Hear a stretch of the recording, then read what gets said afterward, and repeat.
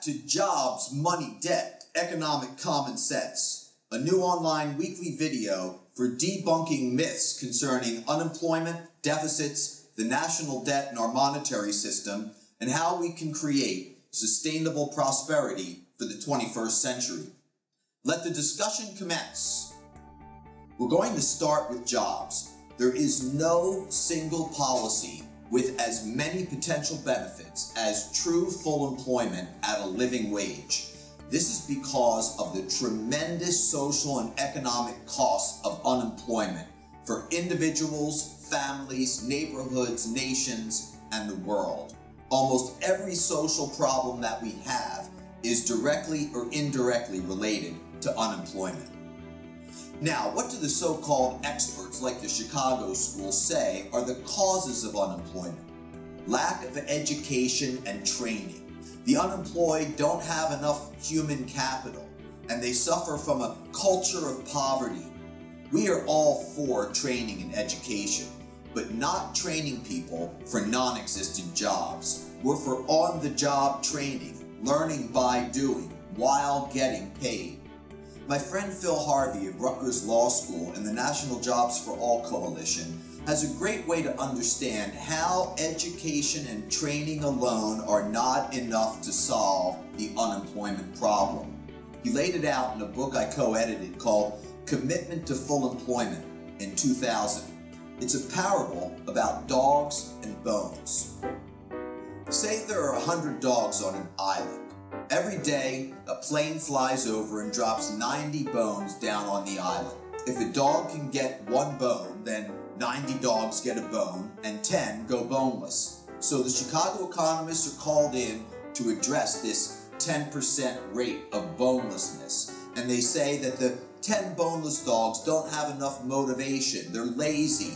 They lack bone-fetching skills. So they take the 10 boneless dogs and train them and educate them to be better bone fetchers, and then when the plane flies over and drops the 90 bones down, maybe some of those dogs get bones, but then others are boneless. As long as we don't increase the total number of bones, we will never eliminate bonelessness. We will only be changing the distribution of bones, but we will not change the 10% rate of bonelessness. It's a game of musical chairs. We're just rearranging the chairs on the deck of the Titanic. The only way to solve the persistent bonelessness is to increase the total number of bones. If dogs could get more than one bone, then it would take even more than 100 bones to ensure at least one for every dog. So, the dogs are the labor force and the bones are the jobs. Unless there are at least as many jobs as job seekers, we will never eliminate unemployment. All the training and education in the world will not solve the unemployment problem unless we also increase the total number of job opportunities. So, are there as many job vacancies as unemployed people seeking work? Phil Harvey and others have conducted vacancy studies that show there are 5, 6, 7, and more job seekers for every vacancy. So training and education do not explain joblessness and do not address persistent unemployment. We need to increase the total number of employment opportunities. Then, of course, education and training are great. Guess who also understood this? The Reverend Dr. Martin Luther King Jr., who wrote in his 1967 book, Where Do We Go From Here, that far too often, training becomes a way of avoiding the issue of employment. The orientation should be jobs first, training later.